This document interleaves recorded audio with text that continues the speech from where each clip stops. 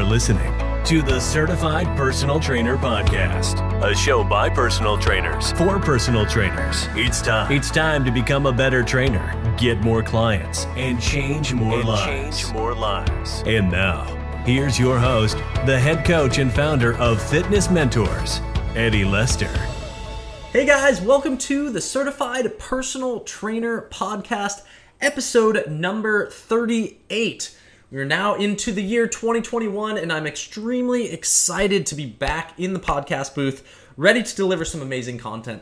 So this particular time of year, personal trainers are really gearing up to help people achieve their New Year's resolutions. It's one of the busiest times of year, and also one of the busiest times of year that personal trainers will say sign up to get a certification, or in which new trainers are trying to get certified. So I figured this particular week, I wanted to help those that are kind of just either signing up to get certified or looking to get certified in the coming months. And I wanted to have the topic and discuss what you should do in your first week as a personal trainer. So you sign up, you do all your studies, and then you get certified, you pass your test, woohoo! And then now what? That's really the point of what we're going to be talking about today. So with that in mind, I wanted to start off by just giving you some of the basics. Okay, so you are now certified as a personal trainer, and you're deciding, what to do, what moves should I make, that sort of thing. Well, let's get all the basics covered. First tip, what you should do after you get certified in that first week, update your resume. It's very important as a personal trainer to have an updated resume, especially if you're looking to train in a gym.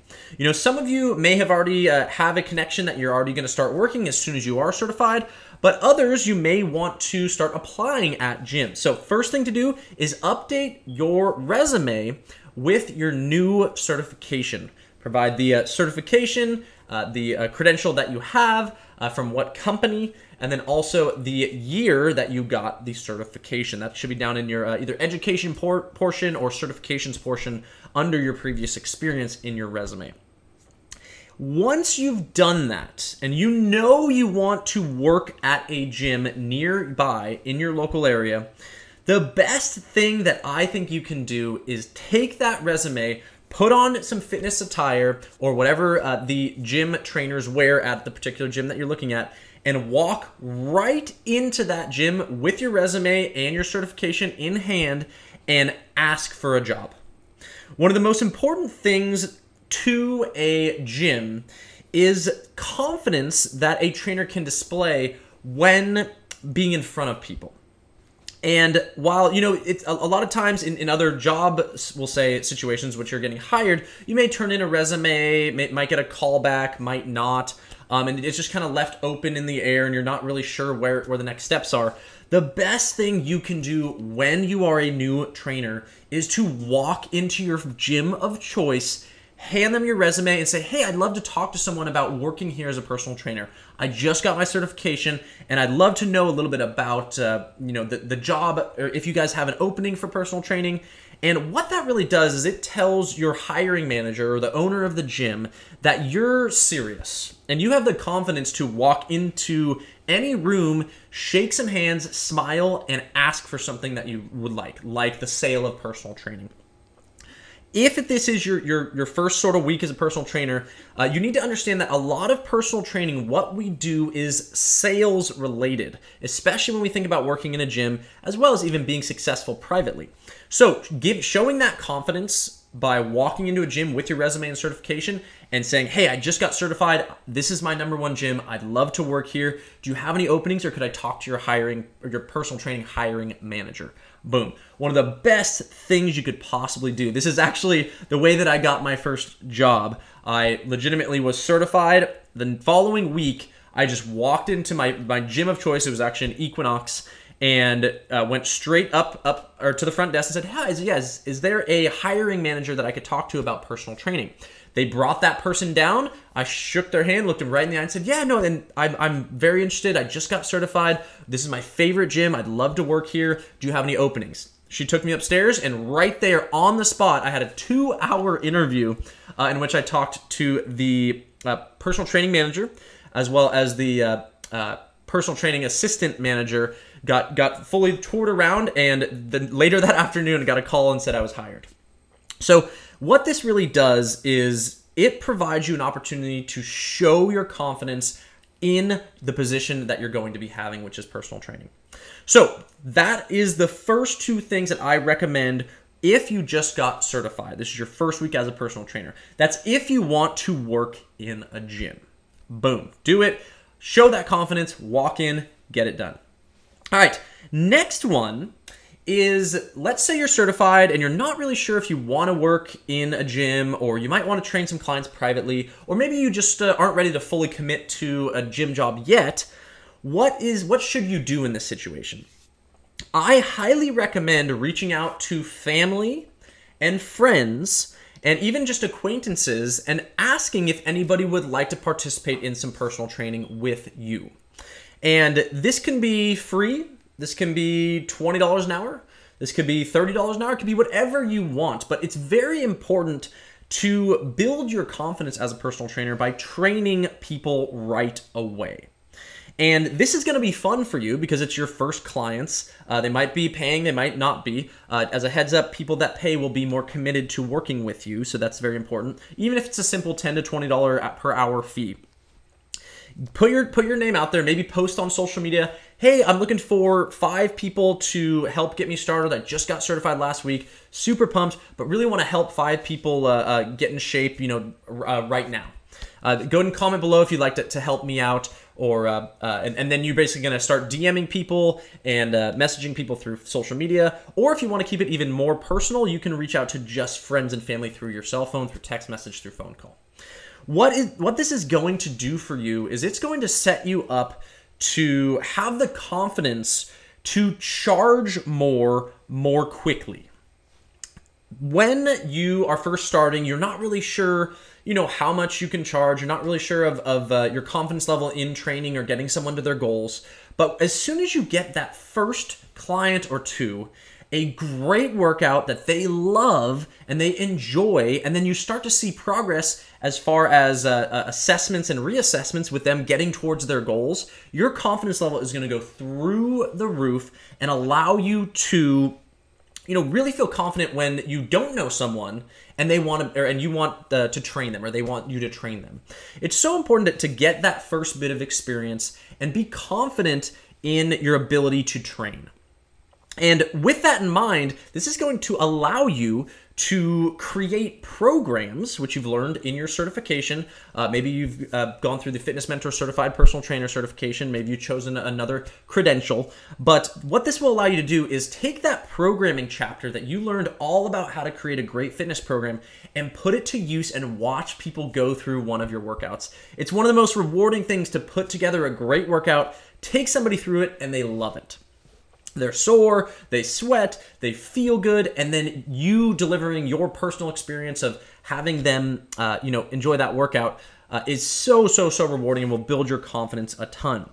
Now, if you aren't training anyone and you're just certified and you don't really want to train anyone yet and you still want to get your confidence level up as a personal trainer, I recommend, and this is another tip, create a fitness program from that program design chapter, and you perform it, or you take yourself through it for 1 straight month. Create a 4-week program that includes, all of your resistance training, your strength training, your cardiorespiratory training, your flexibility training, corrective exercise, whatever it is that you choose to need for yourself to get yourself towards a goal, and then take yourself through it.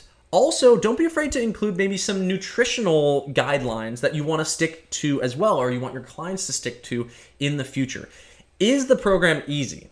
Is the program too hard?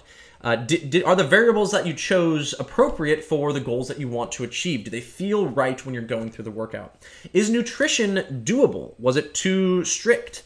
Were you able to adhere to a specific nutritional strategy that you want your clients to stick to? Getting yourself involved relating to that experience of the programs that you create is so important to build your confidence, and that's without even training anyone. This is taking yourself through it and committing yourself. And that, in my opinion, is almost just as important as training someone down the road, because you're going to get the experience of what it feels like to go through a specific program with very specific and strict rest periods, rep ranges, loads, exercises. Maybe they're for stability or strength or whatever your goals are. Going through more and more programs on your own and treating yourself like you are a client is very important to helping people succeed once you're actually a personal trainer and helping people in the field. So, once again, guys, I know right now we are still currently we're in the pandemic, and there might be only access to virtual training styles or training people virtually, maybe through a streaming service or FaceTime or Skype or Zoom, whatever that may be. So if that is the case, you can still do all of that by helping people through the internet. Now, if you know you want to be an online personal trainer as your full-time job, we have our certified online personal training certification that will teach you every single thing you need to know to be successful in program design, assessments online, through Zoom, through phone, as well as all the program design elements of what it looks like to take someone through a workout virtually via video or without you being present. Also, all the business and sales and marketing stuff that you need to build an online personal training business. If that's your route and you have a CPT certification but want to train online, I highly recommend our courses. That's really going to allow you to set yourself up for success way more quickly than trial and error on your own online. But if you are, we're say, kind of stuck at home, you aren't able to train people in person or reach out and get clients in the way you'd like, what should you be doing to help yourself or set yourself up virtually the first week that you're certified? We definitely recommend first purchase a domain name that you like for your business. Maybe it's, for me, it's eddylester.com or eddylesterpersonaltraining.com or eddylesterpt.com. Something like that will allow you to have something to build from as you are working and building your business online. You don't have to build anything right away, but you can easily hire someone through Fiverr to put together a very quick website for you. That's fiverr.com, Fiver.com. I highly recommend that for any online personal trainers that need simple stuff done on the internet. Or you can even go through Wix, maybe build your own site very simply that will allow you to almost utilize it as more of a business card for your online training services, meaning, hey, check me out, go to eddylesterpt.com, and you can read all about the way that I train online and certain things like that. So get your domain name. This is if you want to, and really this is if you want to be in-person trainer, private trainer, online trainer, get a domain name that you can use in the future. I highly recommend that. Next is going to be to update your Facebook profile. Now, this sounds, it sounds pretty simple and obvious, but you need to update your personal or your profile on Facebook or Instagram and tell people that you are a certified personal trainer. This allows people to recognize that when you're giving advice, that you are qualified within the fitness realm to provide advice on exercise.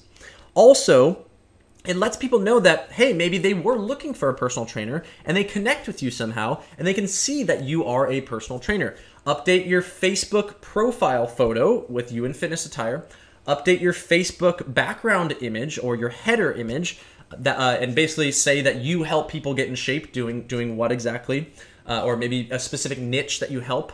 Like I help postpartum females gain back their pre-baby body, something like that. Letting people know what you do is so important when you think of social media. So that is the updates for online training right there. And really when we think about any additional stuff, I'm going to provide one more tip. Definitely get business cards made as well. I really like to see when personal trainers are out in the world and they're talking to people and you're networking to some extent.